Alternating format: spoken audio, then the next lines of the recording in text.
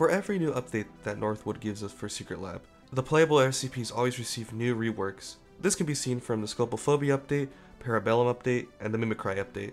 All of these updates gave way to new reworks for SCPs in-game. That being said, there are two SCPs that, for all of the reworks that we've been getting in recent times, have not really been touched too much. I thought it'd be fun to make two videos just going through maybe how we could see 106 and 049 being reworked. In this part 1, we'll be focusing on 106 while I'll get the, hopefully soon, the 049 video uploaded on a later date. So without further ado, let's skip the mumbo jumbo of the intro and get straight down to what I think I would like to see for a 106 rework. Number 1, make the map better. And when I say the map, I mean like 106's ability to be able to teleport anywhere. I'll put it on screen now because I forgot what it's called, but you know what I'm talking about, where you can pull up the map and teleport to a different room in whatever zone he is. I hate the current map system he has. Like, it's so bad. Like, I cannot even express how much I've hated it. Like, it took me so long to even notice that there is a reticle, a small dot on the map to indicate that that is where you currently are. I remember for the longest time, I didn't even know what room I would be in when every time I pull up the map, when like it was all zoomed out, when you had like the your ability charged up fully. Like, it's so bad. Like, please, you know, for my first idea to just rework 106, just make the map more usable by giving us a better reticle system to indicate where we are. Maybe highlight it more, make it bigger, and also have it so it, wherever you're pointing, wherever you're facing, it like points that reticle in that direction on the map too. So like, it's just super, you know, it's just more helpful, you know, usable. I don't know what to tell you. I just really hate the map, and you know, we're gonna get straight onto idea number 2 right away. Let 106 use his map on surface zone. I think it's, you know, pretty common knowledge that SCPs in general are at their weakest usually at surface zone, especially when it's like a whole MTF or chaos wave that just spawns in.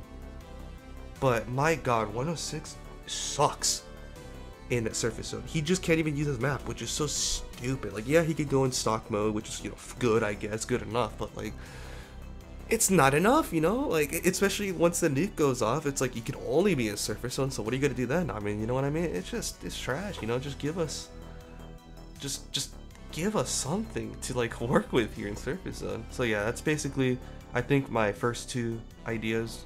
Number 1, just make the map overall better for 106, his map ability, and then number 2, actually let him use that ability on surface zone. I think those two hand in hand would, like, they go hand in hand together, but then also would just make 106 infinitely better. I think just more playable and just more, like, new players and then maybe returning players would like be able to look at it and be like, okay, yeah, I know this looks more usable, it's more user friendly, you know, it's people can actually figure out what to do with it. Because even for me as a veteran player who has, I think, at this point I think I for over 300 hours in this game, and I've been playing this game since 2019.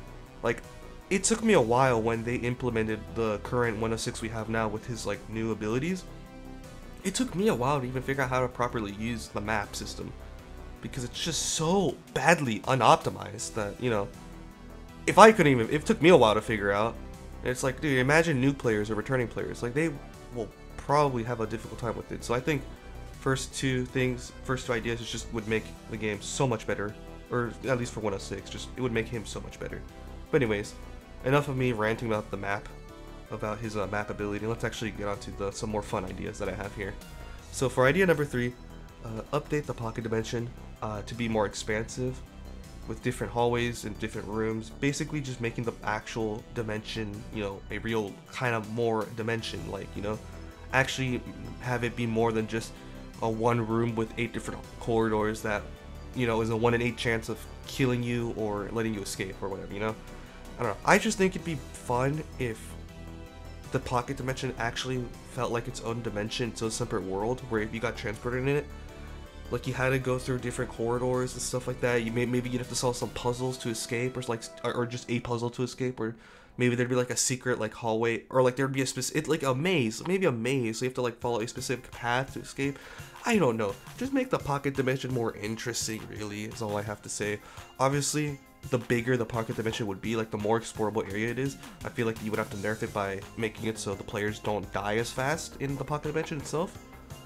So because then obviously it's like even if the pocket dimension was huge, if they have the current system in place where like you die pretty quickly, it would be useless. So, you know, probably have to nerf the damage in the pocket dimension for players, but just make it like an actual explorable area, like a maze like place. I don't know, it's just make it interesting. It's just so lame. Like, I understand why, don't get me wrong, and like I wouldn't be surprised if they never change the pocket dimension, if they keep it as at least the pocket dimension map we currently have now, if they keep it the same for years and years to come in the future. But me personally, I really think the pocket dimension could use a rework in terms of its map design. And, you know, I think this goes along with my fourth idea. Allow 106 to go into his own pocket dimension. I mean, I don't see why he shouldn't be able to go into his own pocket dimension. Give him an ability that just lets him teleport into his pocket dimension. Even if you don't rework the pocket dimension, right? If you just keep it as the basic map that it is, just let him go in it. And then, you know, if he goes in it, the pocket dimension, he could just, you know, taunt the players in there. And then maybe he could actually, if he goes in the pocket dimension, and then hits the player one more time in the pocket dimension, that fully kills them. Just make it so they have no chance of escape, you know? That way you don't have to worry about, like, let's say you kill the last player on them, like, that's alive, but like you also know, like, it's been a while, there might be a spawn wave happening right about now, and like if he stalls out in my pocket dimension or escapes, I won't win. So then give 106 the ability to go into his pocket dimension and finish the job, right? And then obviously in order to balance it, you'd have to make it so the ability would be on cooldown, and he can't be in the pocket dimension for, you know, an infinite amount of time. There should probably be like a time limit to how long he'd be in there before, you know, you auto get booted out. Because obviously then, if you don't do that, the problem would be like 106 would just camp there and no one would ever kill him. But so, you know, you'd have to balance it out a bit, but just give him the ability to go in, right? Like, I don't see why you wouldn't be able to, right? It just makes sense, right? So just, you know, like I said, like with idea 1 and 2 being hand in hand, idea 3 and 4 are also kind of hand in hand together. Now for idea number 5, I have for reworking 106, make him leave behind a corrosion effect wherever he goes, right? So obviously in lore, in SCP lore, anything 106 touches pretty much leaves a deadly corrosion effect.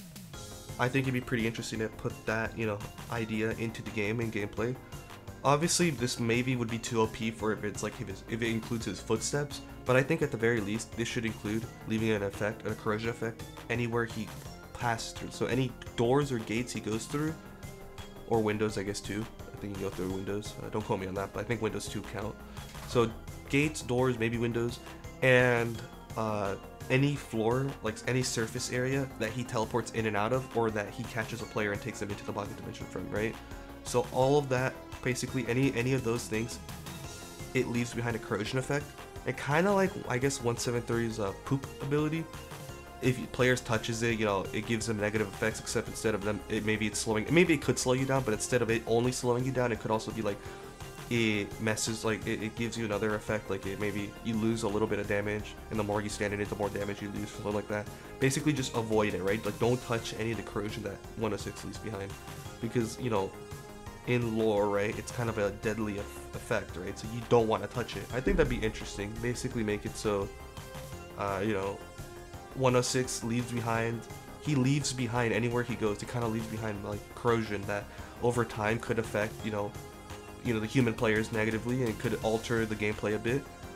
Obviously, I don't think it should last there forever. The corrosion probably should go away. Kind of like how 173's, you know, poop goes away after a certain amount of time. His corrosion should probably dissipate after a certain amount of time, you know, obviously to balance it. But I just think leaving behind corrosion, and that if corrosion affecting players negatively, would probably help a lot with just making 106, you know, more difficult to deal with, right? Because anywhere he goes makes it more of a pain in the ass for MTF to try to like kill him or whatever. So yeah, that's idea number 5 right there. For my next idea, I think it'd be interesting if 106 has an ability to target a specific player, similar to currently 049 has an ability like that where it can target a player he's looking at. Give something like that to 106. Maybe it's like exactly like 049's where you have to look at a player to target them, or maybe you just hit it and it automatically starts targeting some random player on the map. But basically, once 106 has, you know, a target, just give him maybe a temporary stat boost until either he kills his target or his target survives a given amount of time, kind of like 049's, like I said before. Basically, while a human is targeted, I think it'd be interesting if they gain effects, like certain effects, psychological type effects, where it's not necessarily them losing makes like damage, but it's them like I guess in speaking lore wise, the player or the human knowing that 106 is looking at them, he's targeting them, he knows where they are, but they don't see 106, but they know 106 is somewhere nearby, or at least in the general area, and is targeting them specifically. Maybe like the negative effects could include maybe temporary blindness or like tunnel vision type blindness. Maybe it's like your character gets paranoid, so like they start hearing more ambient sounds that aren't actually happening, that other people can't hear, but only you can hear them. So like it messes with your audio, and obviously in Secret Lab, audio is very crucial to gameplay. You want to always be able to hear things. So if you're being targeted by 106 with this ability and you're hearing extra loud ambient sounds, it's like it messes with your mind. It's like you don't know what's real anymore, right? Basically things like that. I think that'd be pretty interesting, pretty cool. It would make dealing with 106 even like just scarier and more deadly, which I honestly would love, because at least for me personally, I feel like 106 is like, he's not the face of Secret Lab when it comes to the SCPs, but I feel like I don't know, he's like the tank, I guess, in a way. He's like the tank of Secret Lab. Like 106 is like the tank, I feel like. He's kind of like the boss, right? When it comes to SCPs. And I feel like just giving him all of these, like, giving him an ability where it kind of like messes with players like that, I think it'd be really interesting. Because it makes him more of a menace that he already kind of feels like he is. Or at least what I think he should be, like a menace, right? That's my idea behind that. And I guess in a broader sense too, all of my ideas of his rework or his potential rework. But yeah, that's basically that idea right there. For my final idea, I have something pretty simple that, I don't know, this might be a bit controversial, but re-implement the Freema Breaker, right? Simple as that. Re-implement it. I get why they got rid of it. It was a broken mechanic that just made anyone playing as 106 kind of hate it, because it was like, even though like you kind of were like, I guess, the tankiest SCP in a way, where like, you know, obviously like at least back then I think he was the tankiest SCP at the time when the Freema Breaker was still implemented. It's like there was no point, because you'd get like one D-boy or like two D-boys, right? And then like all of a sudden they would both escape, and then you'd be dead because of the Freema Breaker, right?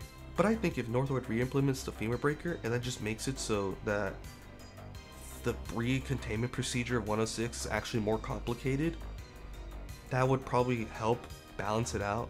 So basically, instead of it being where two people just go into 106's room, one person you know, just sacrifices themselves and the other just hits a button, right? That's super lame, super broken, super stupid. Make it actually like a puzzle, or like an actual, like, not like, I guess a puzzle in short, in simple terms, right? Make it so like at least you need at least maybe, let's say, 3 people to go in, right? 1 person to go inside the Freema Breaker, but then 2 people to actually operate the procedure, to actually like pull it off successfully. You would have to maybe first of all make sure that 106's containment chamber is fully prepped and ready, which could take some time.